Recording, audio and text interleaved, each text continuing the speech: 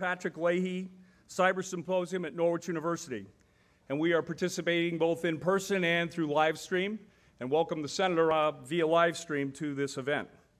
This is about 25 years in the making that we started with this activity, and it really came from the Norwich University Board of Trustees that we created cyber at Norwich. There were two critical members of the technology committee, Carl Guerreri, class of 1963, I think I got that right, Carl, and General Al Gray, that told us that this was an area that was important to Norwich University to build and develop.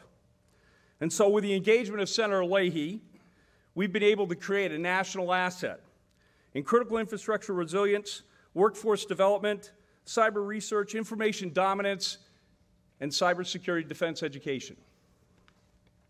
So thank you for joining me today for this activity. We have an incredible lineup of keynote speakers and panels addressing the latest innovations in cybersecurity and the importance of cyber education and workforce development in Vermont. We will honor Senator Patrick Leahy and reflect back on that relationship that has created this set of opportunities in this small school in the middle of Vermont. So, I'd like to introduce Major General Dr. Mark Anarumo. Dr. Anarumo is a decorated, I'll get that right, sir, sorry, is a decorated military veteran, scholar, practitioner in the fields of terrorism, political violence, criminal justice, character development, leadership, and became the 24th president of Norwich University in June 2020, right as our pandemic started, sir. Dr. Anarumo's previous position was the director and permanent professor for the Center for Character and Leadership Development at the Air Force Academy in Colorado. Before accepting the Air Force professorship, Colonel Anarumo is the vice commander of the 39th Air Base Wing at Incirlik Air Base in Turkey. He has lived extensively overseas in Iraq, Afghanistan, Saudi Arabia, Kuwait, Kyrgyzstan, and Korea. Dr. Anarumo serves on the executive committees of the Association of Vermont Independent Colleges and the Association of Military Colleges and Schools of the United States, AMSCS. Please. Thank you, sir. Thank you, sir.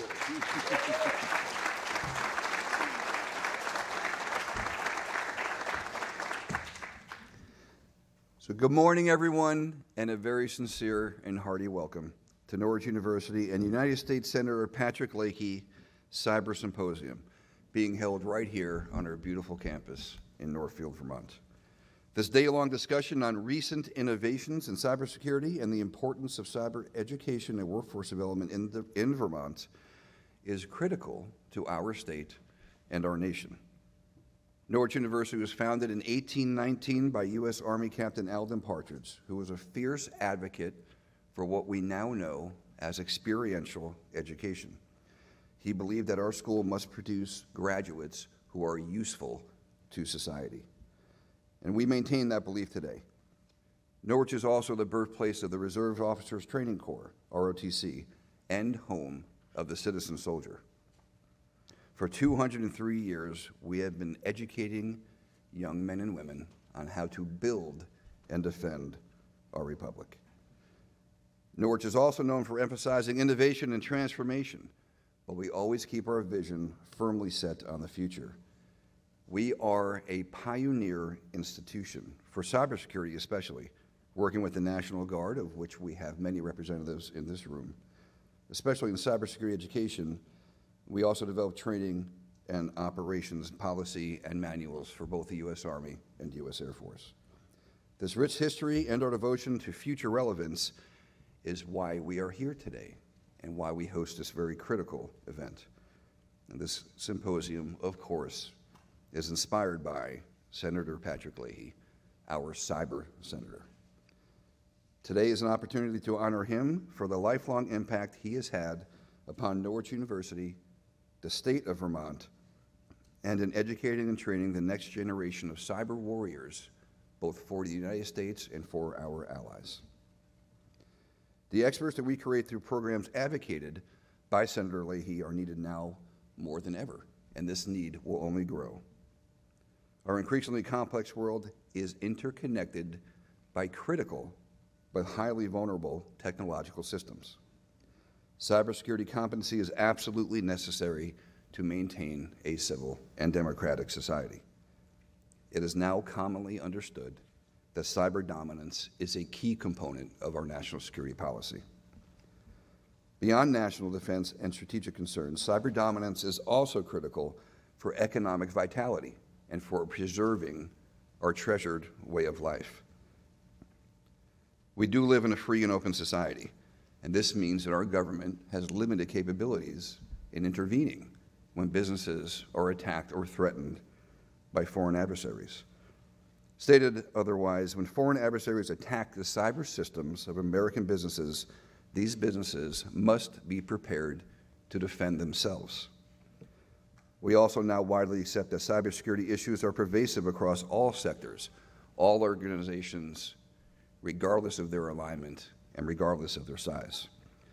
For these reasons, Norwich University has invested heavily in cybersecurity education, but we are about to take that investment even further. Using our established position as a global leader in cyber education, Norwich will be moving very quickly into emerging areas of growing criticality. We will establish ourselves as leaders in data analytics, machine learning, artificial intelligence, and of course, quantum computing. And through our very long partnership with Senator Leahy, we're establishing a center right here in Northfield, Vermont, dedicated to artificial intelligence and quantum computing. Through these programs and their integration across all of our outstanding academic program offerings, our graduates will be prepared to enter their chosen fields, not just as experts, but as leaders. In other words, they will be the useful citizens that Norwich is known to produce and that we're expected to graduate. They will make a difference in their communities, their nation, and our world. So everyone in this room today and everyone joining us virtually, please accept my sincere welcome for this critical day. Thank you.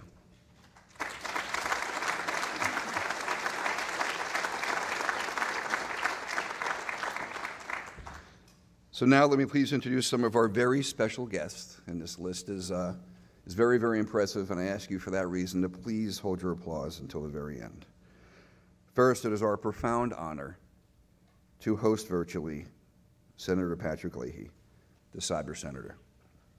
Also, representatives from Senator Bernie Sanders' office, James Paradises, is here with us. Representative Peter Welch, General Gordon Sullivan, Norwich University class in 1959, former Chief of Staff of the United States Army.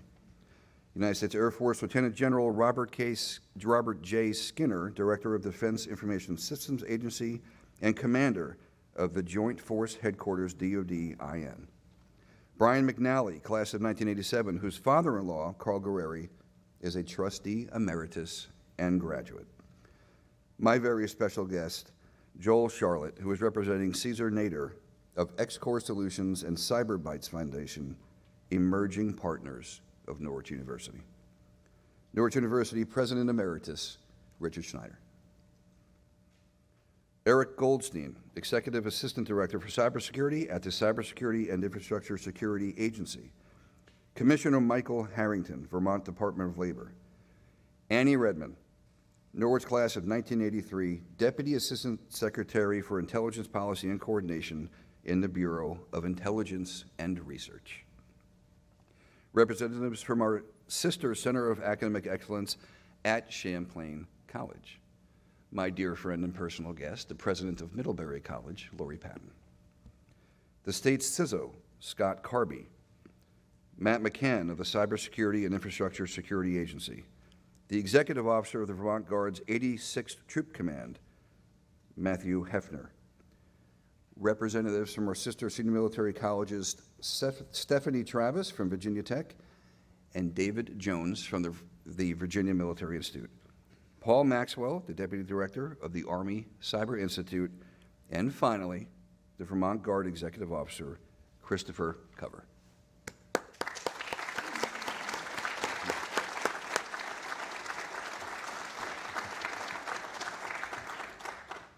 And it is now my distinct honor and pleasure to welcome our next speaker, Commissioner Michael Harrington from the Vermont Department of Labor.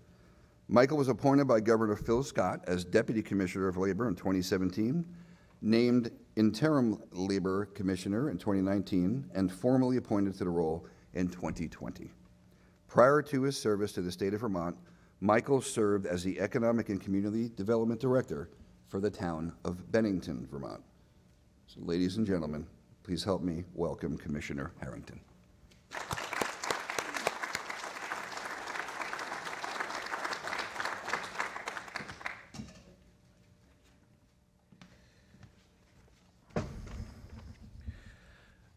First of all, this is way cooler than an insurance adjusters conference, so let's just get that out of the way. I was extremely honored to be asked to fill in for the governor who couldn't be here today.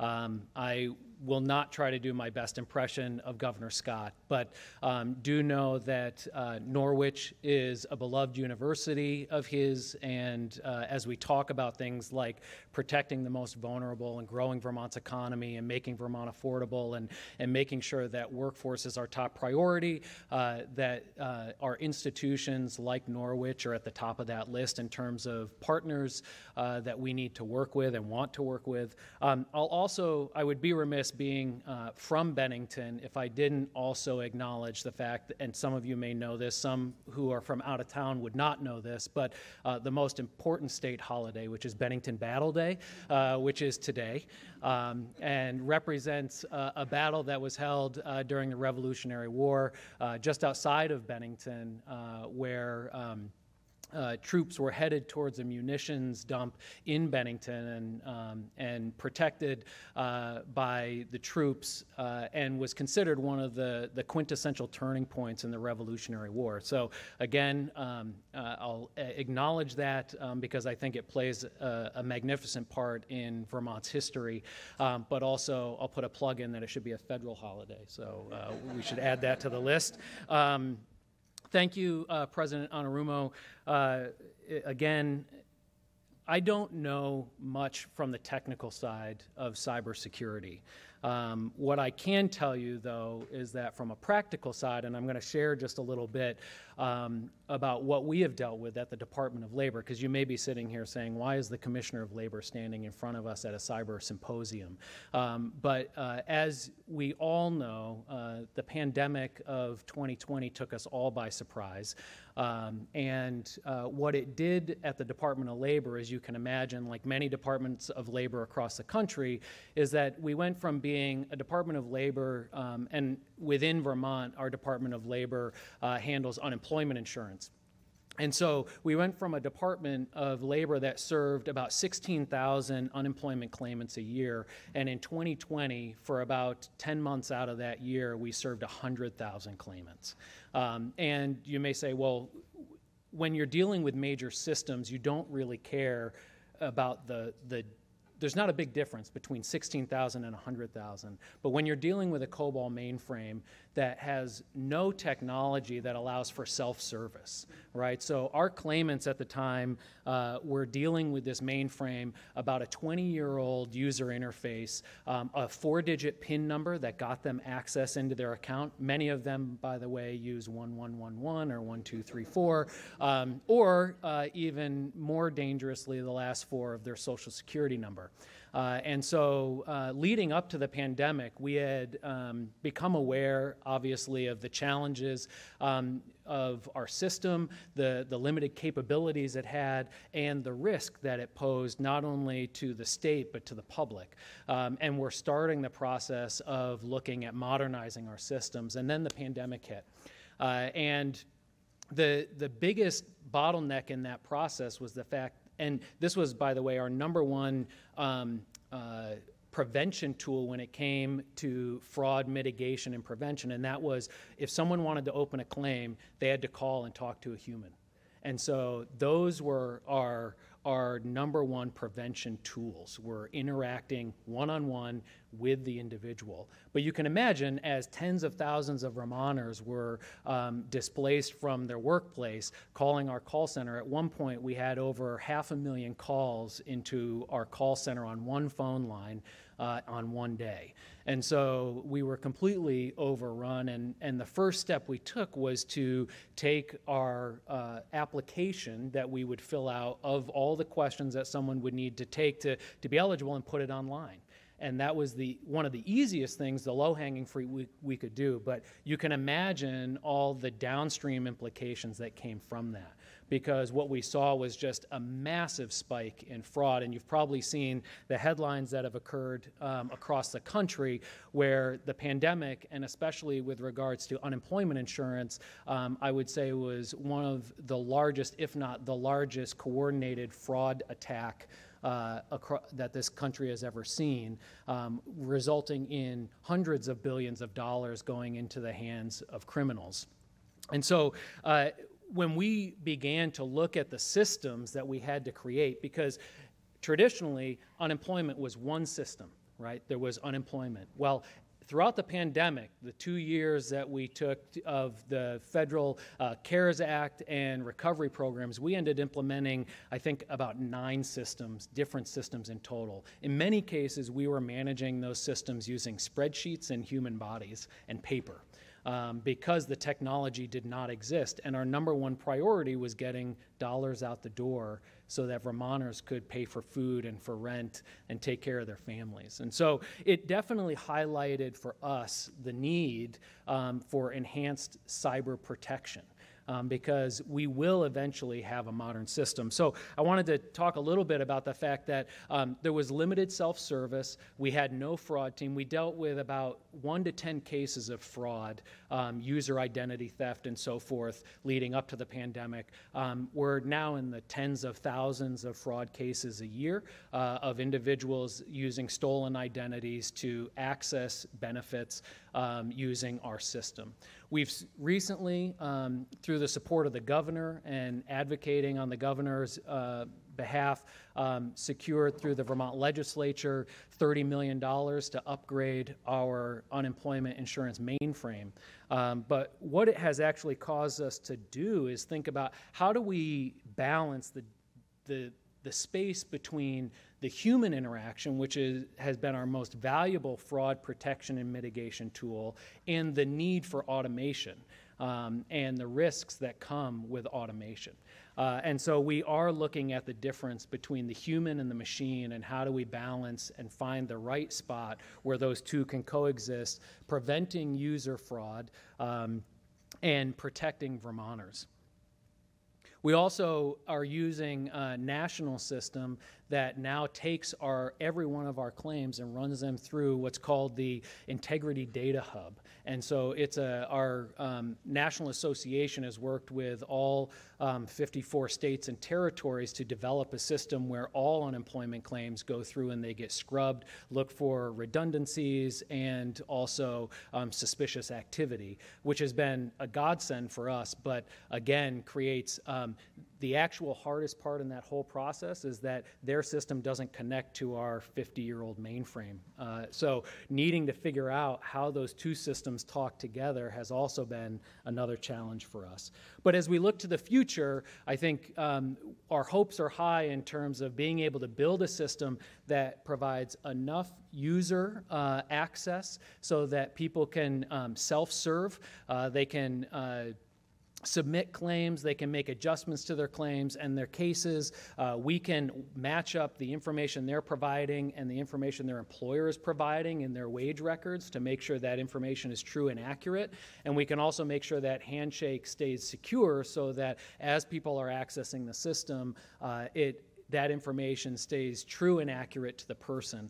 But I will tell you that the hardest part through the whole thing was the fact that, and I don't know, I probably shouldn't ask people to raise their hand, but you can all imagine if I were to ask how many of you have received a letter in the mail sometime in the past 10 years saying, a credit card company, a place where you've done business online, saw some type of data breach and your information is at risk. Right? We've all been there, and we probably have received multiples of those over the years. And what we found is that in this case of the pandemic is that all of that data that had been stolen over the past 10, 15 years actually was being sold at a premium on the market. And so there was very little theft of data from state systems, but it was all data that was readily available on the black market. And then that data was being used for people to impersonate true and accurate people. And so how do you catch a criminal when they look, talk, and feel just like the person they're impersonating? They have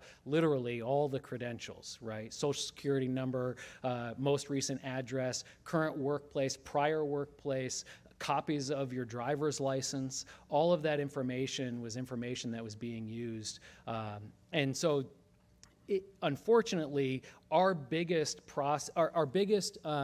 step forward and our way to mitigate the fraud coming into our system was to take that application offline and actually, at this point, because the number of claims are so small, actually have people submit claims over the phone again. And you'd be surprised how many fraudsters don't actually like to talk to a human being.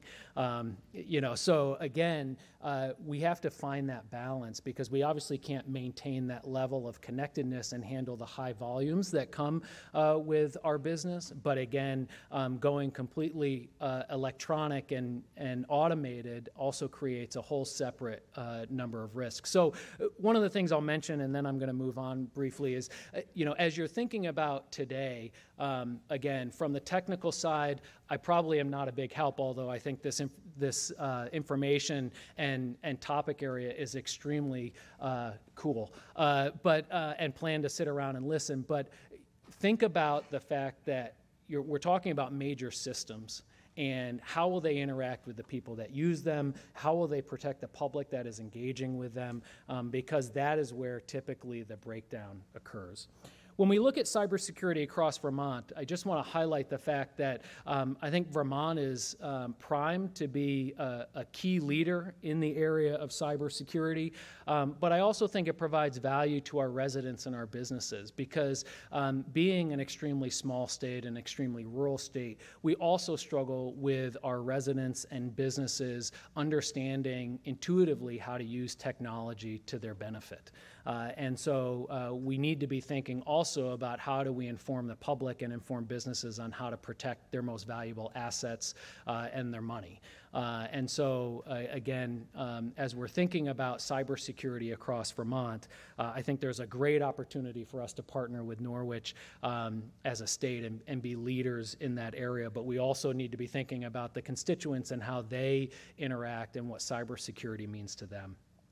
When we look across workforce, I know we think a lot about training and development and working with the organizations like Norwich and the other universities or our career and technical education centers. But at the same time, we have to think about, are we creating the environment where we can build a workforce? And so when we look at across Vermont, we, like every other state, are struggling to find workers. All of you, I'm sure, drive down the road and see the help wanted signs, or find that your favorite place to eat is operating on truncated hours, or you can't access the business that you're used to accessing because they don't have the staff to keep their doors open. And so this is a challenge we see across the country. We won't be able to solve that problem with simply the people living in our state. We'll also need to look to grow our state. And so one of the key initiatives that the governor and his team are putting forward is the idea of net new workers, right? So how do we grow the workforce the way we need it to work for us as a state, for our businesses, for our residents? And that will come both from within through training and development, and making sure that people who graduate from our high schools, our technical centers, our colleges and universities can go directly into work within our state, but also how do we grow that from outside? And to do that, we need to invest in areas outside of education in terms of training and development. And that's why you saw the governor and the legislature take critical steps during the Recovery Act process to make sure we were making key investments in things like affordable and quality housing, and making sure we were creating top-tier educational institutions and schools for our students, and making sure that we're investing in infrastructure so that our neighborhoods are safe and can manage the growth of individuals and businesses. Because I'll tell you right now, and I don't know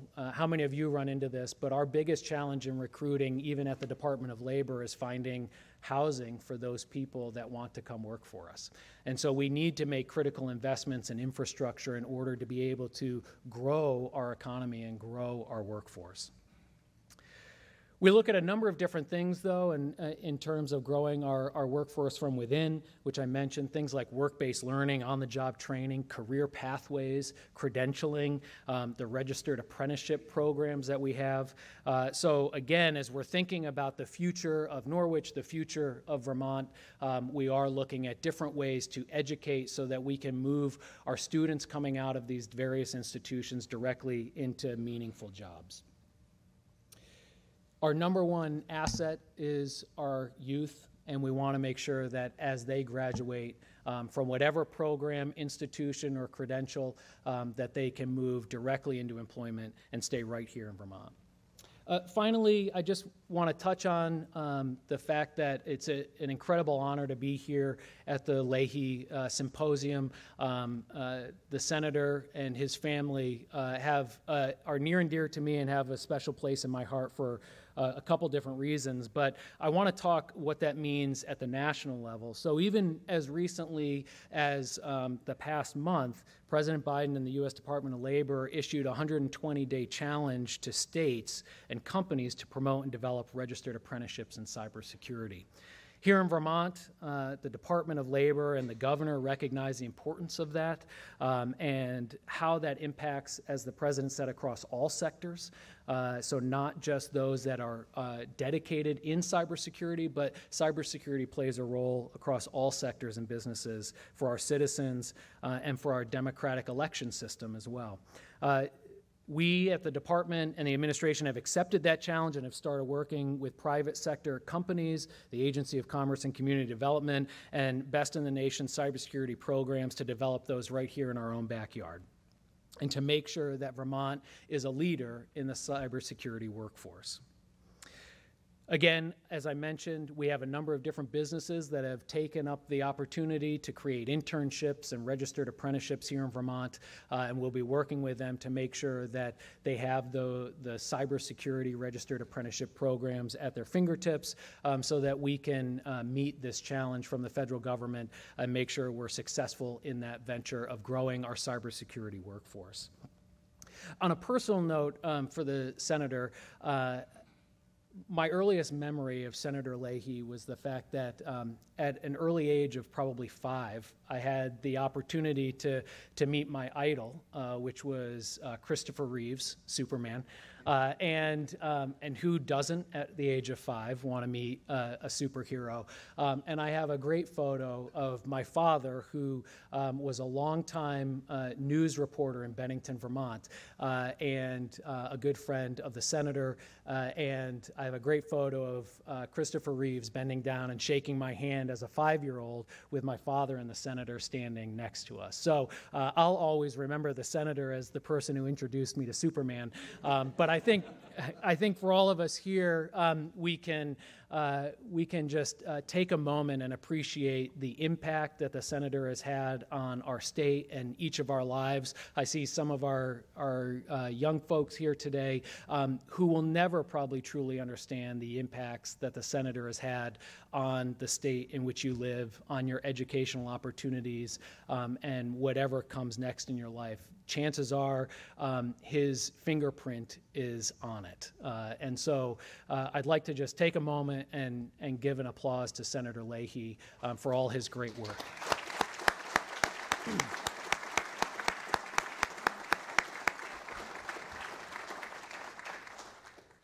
I'll leave you with one thought, and that is just remember that the best systems, the best processes, the best protocols are only as good as the people who use them.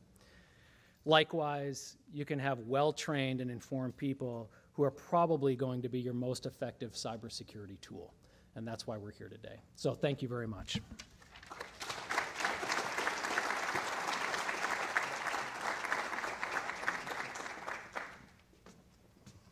Thank you, Commissioner Harrington. I would point out that it was, as a Rutland County boy, It was the successful strategic withdrawal that took place in Hubbardton, completely on Vermont soil, that allowed the setup for the Bennington Battle Day further down. So it just is a little point there. And that would be, we could make a really long weekend being July 7th, possibly. So I'd like to introduce today Lieutenant General Robert Skinner from the United States Air Force. Lieutenant General Skinner is the Director of the Defense Information Systems Agency and the Commander of the Joint Forces Headquarters, Department of Defense Information Network at Fort Meade, Maryland. As Director of the Defense Information Systems Agency, Lieutenant General Skinner manages a global network and leads nearly 19,000 service members, civilians, and contractors who plan, develop, deliver, and operate an interoperable command and control capabilities to defend enterprise infrastructure in more than 42 countries. Additionally, as Commander of the Joint Forces Headquarters, Department of Defense Information Network, DODIN, he is in charge of leading the unified action across DoD to secure, operate, and defend the network. He leads the establishment of DODIN priorities and directs the threat-informed actions through formal planning and future operational initiatives, as well as the command and control of daily unified network operations, cybersecurity actions, and defense operations of DODIN. Thank you.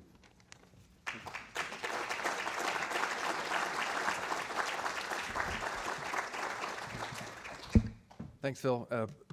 Appreciate the opportunity, and there's something always refreshing about running along the river in 60-degree weather up in the Northeast, which we were able to do today, and so thank you for the opportunity.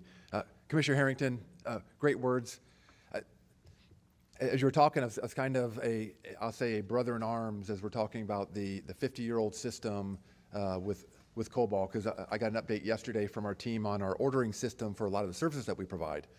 And that ordering system was actually put in at the start of AutoDIN, which those who are very mature know when AutoDIN was around, and that's about 50 years ago. So we are in the same boat in a lot of instances, and so would love to talk to you afterwards and compare notes. I would say a big shout out to Senator Leahy, right? I think if nothing else, Senator Leahy was talking about cybersecurity before cybersecurity was cool.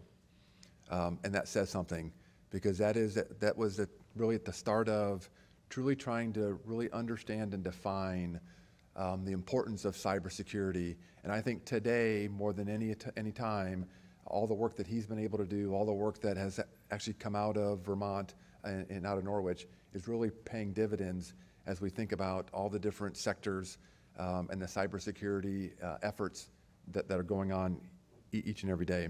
The other thing I was thinking about this morning, as I was talking to Dr. Hamilton, if nothing else occurs today, it will be a success for me, because we were able to make a connection, because we have an intern program and we need students. She has students and she needs an intern program. So I think there is a perfect marriage there, and so I look forward to working with you, Dr. Hamilton, as we move forward. This is the first time I've been to Norwich in about a decade, and I will tell you, it's been way too long.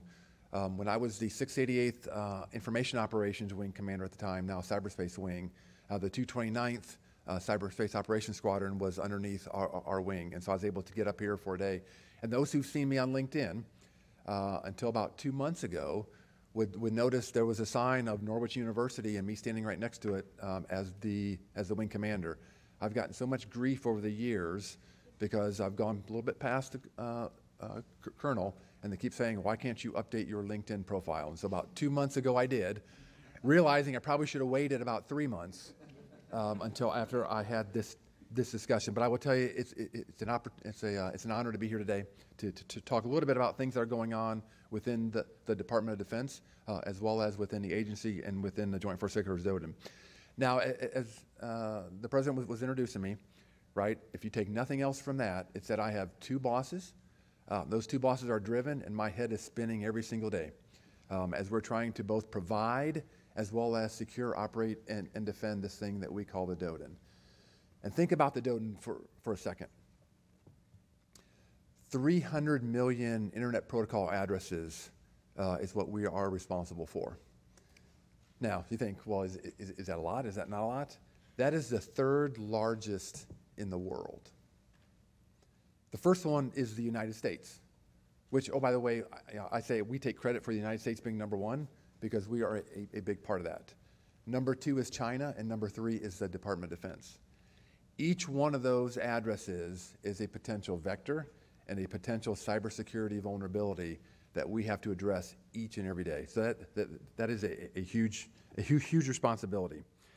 In DISA, we actually drive the secure operating, and we drive the how do we provide support, right? We have the internet access points, which are the 10 key points that go out to the rest of the internet that DISA is responsible for operating and securing.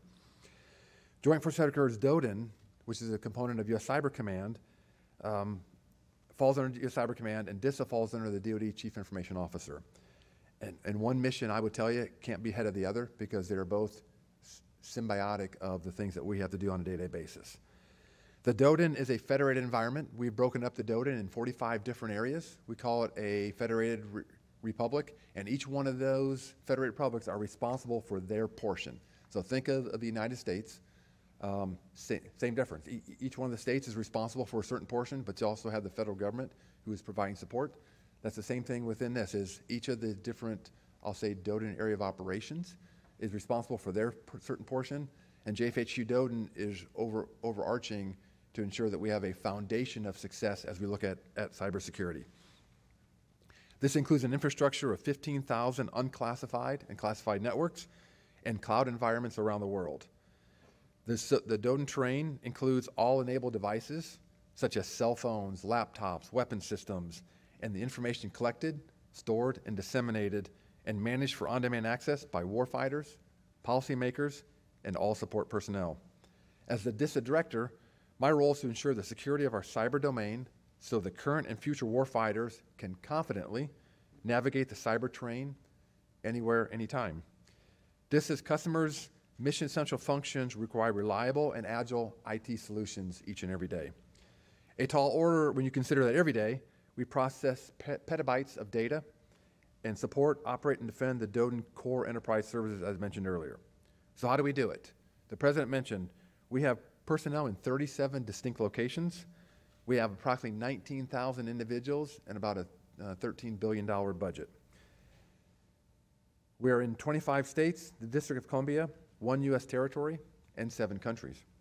Well, this may sound like a lot to some. As we transition defense agencies and combatant commands and others to this thing we call the DoD net, we're going to be in over 400 different locations at the time of that completion. Throughout our cybersecurity efforts, the highest priority, in my eyes, is command and control. Regardless of location, there is nothing more important than the ability of our senior leaders to securely communicate with warfighters and business partners each and every day. The President and Joe Nakasone have said several times that cyber is a team sport. I couldn't agree more. Unfortunately, our adversaries see these things the same way and are very good at working together, sharing information, and when exploited, can have devastating effects. Teaming up is a critical area of competition, and those of you here today are a key part of that effort. We must do better, and through our focus on transparency, understanding, and collaboration, and I think we will through events like this. The threat and risk landscape are massive and complex, increasing in both size and complexity each and every day. I think that's nothing new to everyone here. Analysts predict a 15% annual increase in cybercrime related costs that by 2025 is projected to be over $10 trillion. As a result, the role of information security analysts and other cyber related career fields have jumped to the top of the in-demand jobs list according to online business projections. Industries around the world benefit from the critical work of information security analysts, and because the scope of the threat is growing and no organization is immune, the demand for cyber and IT professionals continues to grow exponentially. Today, there's an estimated 3.5 million cybersecurity positions open worldwide. In 2010, there were an estimated 9 million unique malware strains on the open web, and in 2020, there were almost 140 million. We're far above that now. If that's not exponential growth, I don't know what is. As cyber threats become more pervasive, our mission to connect, protect and serve the warfighter has never been more vital. Recently, we've seen major cyber attacks on critical infrastructures. I think everyone remembers the Colonial Pipeline. And while they originally started off as DDoS and just kind of trying to prevent access, this is really getting after the heart and minds of our country, because it affects the supply pipeline, which affects each and every one of us. And that's how these are continuing to grow from what was a nuisance to now getting after the confidence of our nation. In Russia's war against Ukraine, we're seeing how the fight in cyber is inextricably linked to all conflicts and all levels. We see increases in ransomware, hacktivism, and disinformation in every sector, every day. Those malicious cyber actors are carried out by both state and non-state actors. There are dozens and dozens of non-state actors who are participating in the current conflict over in Europe. As long as we have the internet, we will always have cyber threats. Therefore, persistent engagement remains critical across the cyber domain.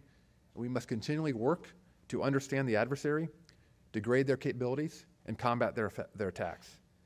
That engagement happens with partners, both internationally and at home, through continued innovation and combined efforts like the commodification of capabilities, economies of scale, the rise of the Internet of Things, improvements to AI, and moves to the cloud, all of which are here to stay. We can stay ahead of these threats and combat them head on.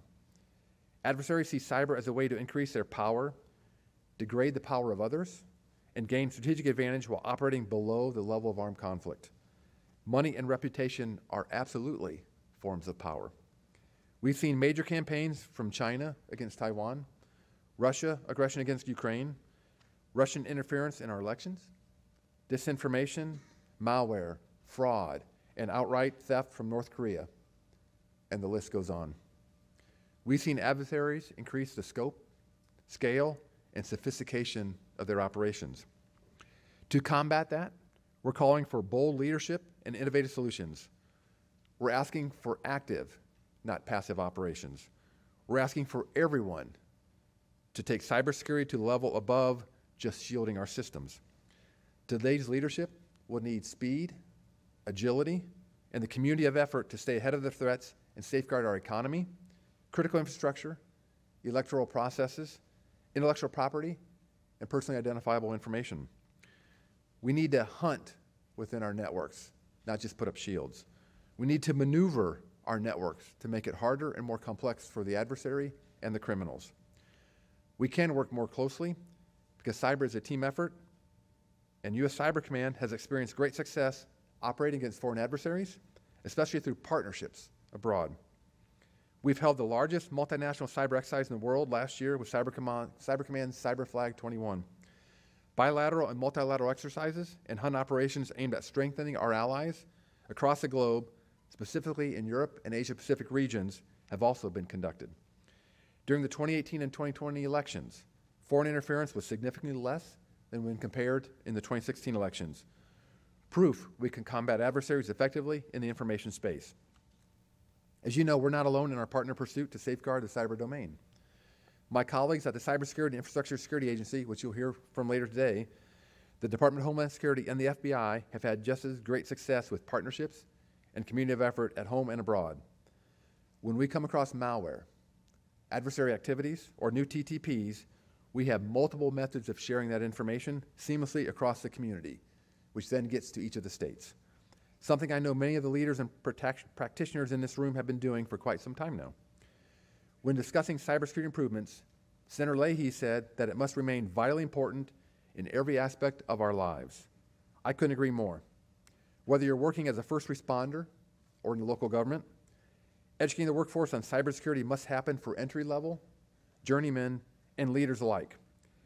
By staying ahead of the threat streams through innovative approaches, we allow our institutions to deliver necessary services without interruptions from groups bent on delivering chaos. This, to me, is where Norwich University, as part of the National Cybersecurity Preparedness Consortium, is a prime player. The focus on educating our first responders and local governments on cybersecurity so they can respond at a moment's notice, at any time and any place, is a very powerful and critical mission. Throughout the most technologically advanced organizations I've been a part of, one thing I found to be true is that our strength lies within the people representing the organization, not the technology and not the processes. Like everyone in this room, you are the ones who make the difference. We must continue to invest in our workforce by building talent through education, experience, mentorship, and development. Being bold and transformative takes commitment from leaders to accept risk and accept discomfort. Too many times I've seen we are too risk averse, and we have to change that to be effective. Being bold and transformative takes commitment from leaders to accept risk. Oh, I already said that, sorry. Together we can shape tomorrow's cyber operators and leaders today. At DISA and JFHQ Doden, we have taken a hard look at the capabilities and solutions we have and we provide, as well as the organizational structure and processes that deliver those solutions to our mission partners. One outcome has been a transformation of our organizational design to streamline our information flow and increase efficiency and effectiveness as we move forward. We have this term we call institutional silliness. You all know it. You've been a part of an organization.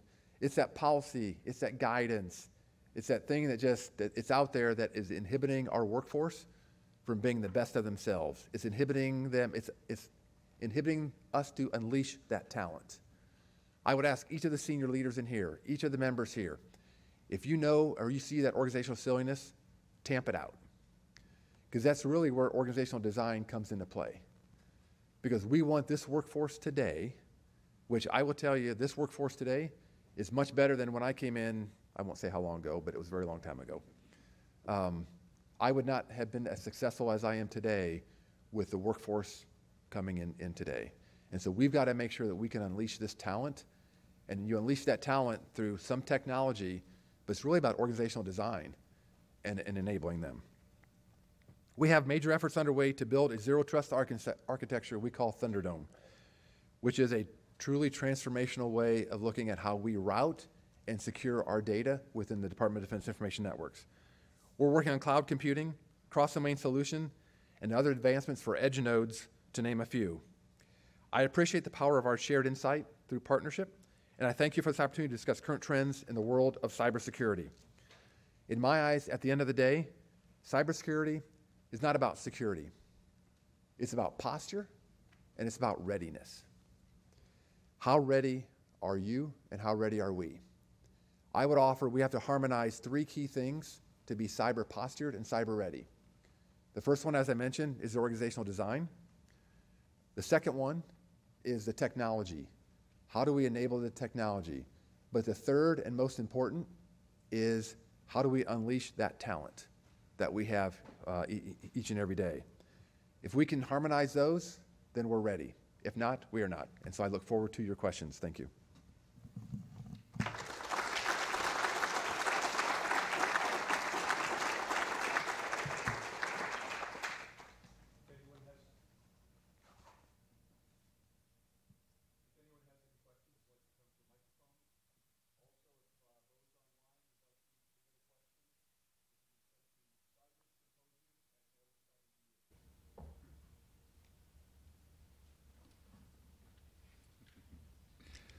Sir, thank you again for being here, and thank you for those great comments.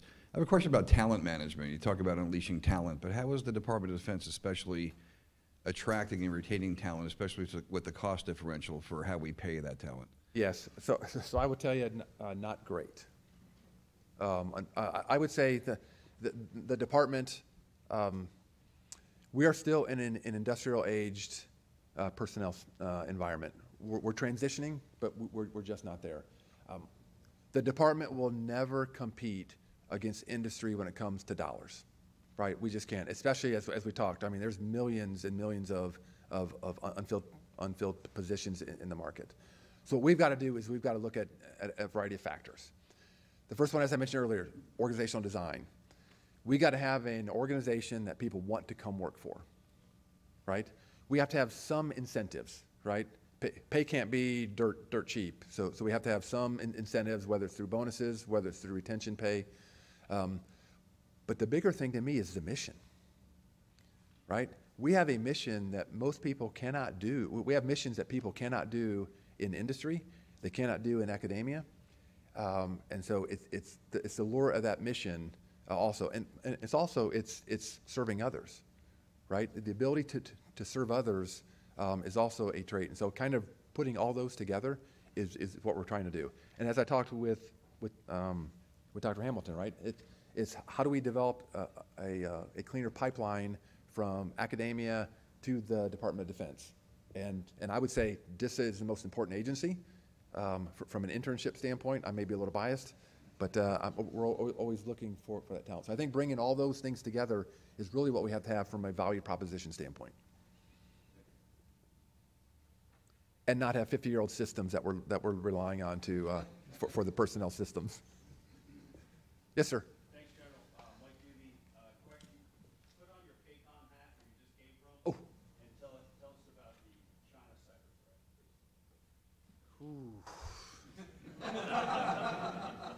In an unclassed environment. Yeah, so I would tell you, so I spent 16 months in Indo-PACOM, and I'll tell you that was one of the best assignments I've ever had. Not just for the snorkeling and the hiking and stuff on Oahu and throughout the Pacific, but it really gives you an appreciation for what China is doing throughout the theater, right? There is a rules-based order today that we are all comfortable with. May not be perfect, but we are comfortable with. They are trying to upend that. And they're trying to upend that through nefarious ways. And so the partnerships, to me, is really where it comes into play. We have to continue engaging, persistently engaging with our partners each and every day to combat what China is doing. I will tell you, and you're not seeing half of what they are doing in relation to being, I'll say, nefarious and trying to upset this rules-based order. And so that's why we are, while things are happening in Europe, we still can't forget about the strategic threat that remains with China. And as we saw with the Speaker of the House's trip to Taiwan, it's a very interesting and dynamic environment that we have to keep an eye on each and every day, which is why our national defense strategy continues to focus on them as the strategic threat. That's about all I can say in a class environment.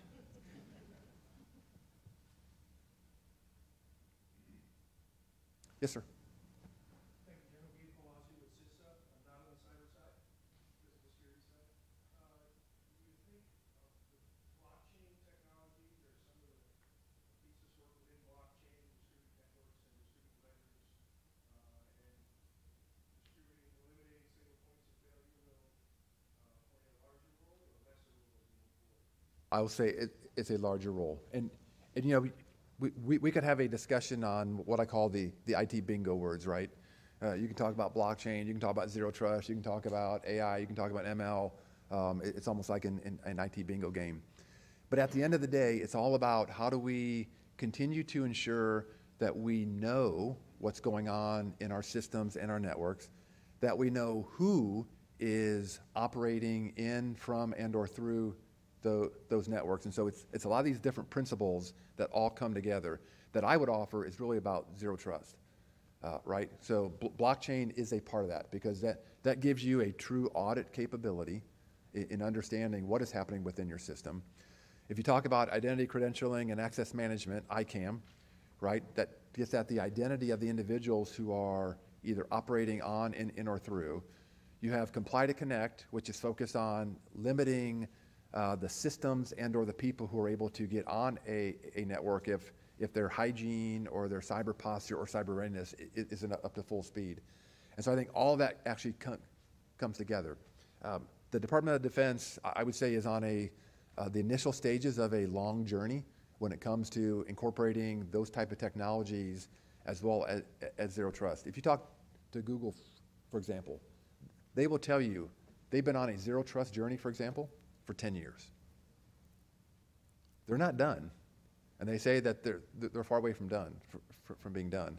And so we as a department, and whether it's the state level from a government standpoint, whether it's at the federal level, or whether it's the Department of Defense or other federal agencies, this is a long journey, but it starts today, and it starts with what we've done. But I also offer, it starts with every single individual being a cyber Jedi, in my eyes.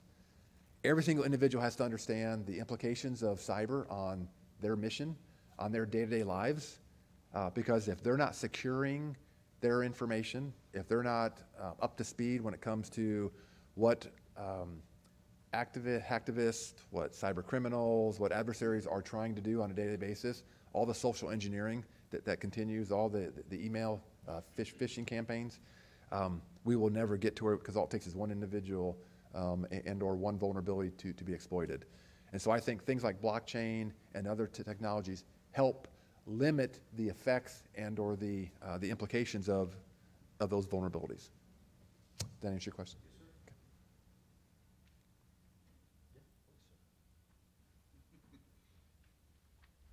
I've been on this stage with no questions before, so I'm going to keep it going. Oh, that's fine. Because we're doing great on time. Since we're producers of the talent that you need to be successful, are you getting what you need from higher education for a workforce? And anticipating the answer is probably no. What could we do better? Yes. So, I would say the number one thing that I want from higher education is critical thinking. This is a complex environment. And we need to have individuals who are critical thinkers, because what you think you know, usually when you get out and in an environment, it's not what you actually thought.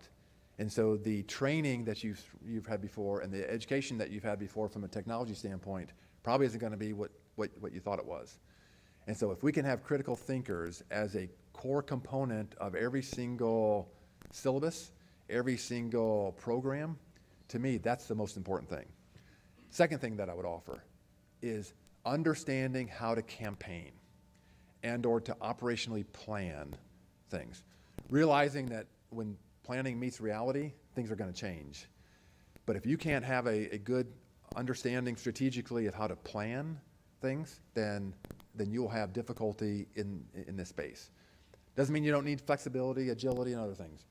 Third thing I would say is the technology piece, right? So a lot of people flip the technology first. I would offer that's the third piece of this, because technology is becoming, I'll say, a lot simpler to be able to leverage. The final piece I would say, as we talk about critical thinking, if you have the ability to take the complex and make it simple, that's a home run in my eyes. There's still a lot of individuals who don't understand the technology and who don't understand the power of the technology. And for people to be able to kind of bring that down to bring it to the appropriate level, so that others who haven't been part of the technology, then that's a winner in my eyes. Hey, General Chris Mitchner from the University of North Georgia. I would tell you that the university is somewhat struggling with the loss of young men and women into industry, vice service back into the government. And you talked about the pipeline process. How do you see that going further so that there is an ROI for these scholarships and things? Because we suffer with me reaching out to somebody and saying, for just our location, NSAG, Army Cyber, hey, I need mentors to students. And it gets into a gray area of, I've had people not be able to give them based on credentialing, based on years in education, those types of things. So how do you see, how would you enable us to be able to entice those young men and women back into the federal government side? Yes, so that's a tough question, right? So first and foremost, whether we can get individuals and students on full-time or Guard Reserve, I'm all in on all that, right? You know, being citizens who serve to me is very, very powerful, no matter how that is. I will tell you, in today's environment, it's going to continue to be hard. But I would offer, we as senior leaders need to take the time to help mentor, and to take time to be more engaged with our academic institutions as we go forward. We could, on a day-to-day basis, spend all of our time focused on the mission. But I will tell you, it's the people that are going to enable that mission, and we've got to find the time. That's how I would offer, is the ability for us to spend more time with individuals like you, with your students, to help highlight and showcase the value proposition of what the of what the department and the federal government can bring to the fight. Again, as we talked earlier, we're never going to compete from a monetary standpoint, but there may be other things across the board that as a full package would able to better entice them. But a lot of it also is personal experience, right? And us being able to sit down with students, sit down with others, and kind of walk through what our personal experience was. Because I would tell you, a lot of individuals in academia in the senior leader positions have served in some form or fashion. So I think there's a combination of those in academia senior leaders who have that experience being able to share that, but also those who are currently on active duty too. So we are accepting questions at cybersymposium@norwich.edu for those on the live stream. I'm Johannes Meyer. I'm a student here at Norwich University. I want to ask how you would think open sourcing some more and declassifying more DoD tools might help in the future. For example, the reverse engineering tool Ghidra really helped with the community, with the cybersecurity community in general, and I believe that maybe open sourcing more tools in the future will also attract more talent.